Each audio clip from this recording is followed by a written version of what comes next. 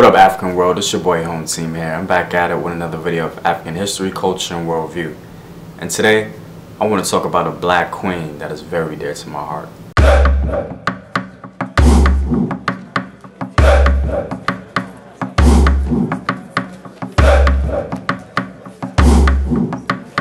Now, Queen Amanitore was a Kandaki queen, or what the Greeks called Candace. The Greeks told us that these Candace queens would literally lead their troops into battle. That's some hardcore stuff. And by this pic, we can tell she was pretty thick. You see, in Nubia, having some hips was a sign of royalty, wealth, and health. And if the ancient Nubians saw our supermodels today, they would probably think they need some help. Your boy Sir Mix-a-Lot would have probably loved Queen Amanitore, because we all know how he liked it. Now, the unique thing about Nubia was its matrilineal system. Queen Amanitore ruled alongside her husband, Natakamani. Now, in our 21st century minds, we might think to ourselves, oh, okay, the king dominated and the queen just sat there and looked pretty.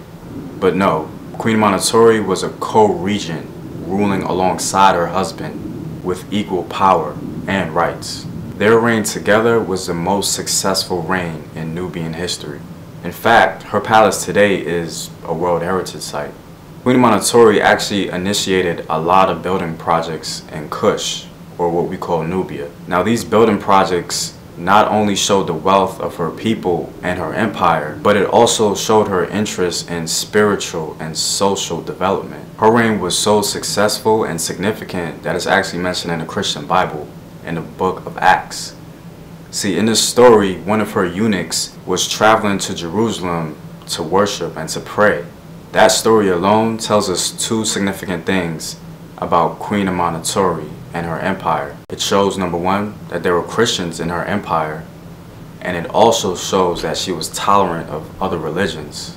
Now, tolerance of other religions and worldviews is a huge sign of greatness. In fact, Askia the Great in the Songhai Empire was also very tolerant of other religions and worldviews.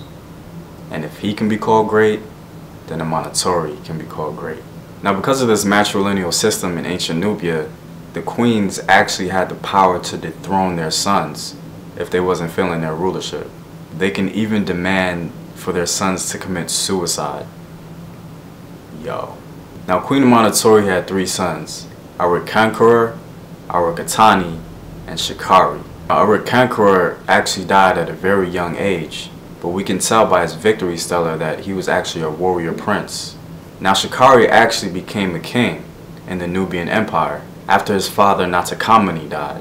Now, there's a very interesting relief of his victory over some of his enemies. It shows him with his bows and his arrows, and a god in the background actually aiding him in his victory. And I personally couldn't help but think that this looks strikingly similar to the image of 300. But yo, it's your boy Home Team, y'all. Know thyself. Remember your ancestors. Peace. Took my way, but to hear the young birds singing, and the lambs just water.